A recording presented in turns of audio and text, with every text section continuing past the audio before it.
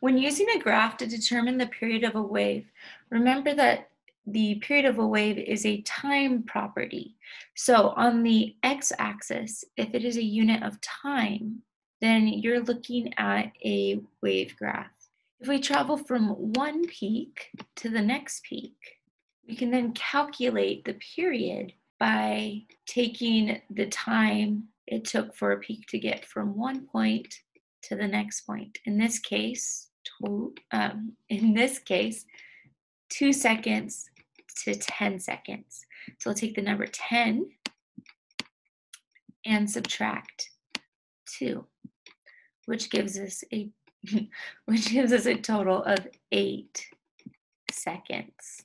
Remember, when typing in, we're not leaving any spaces, so that would be period or T equals 8 seconds.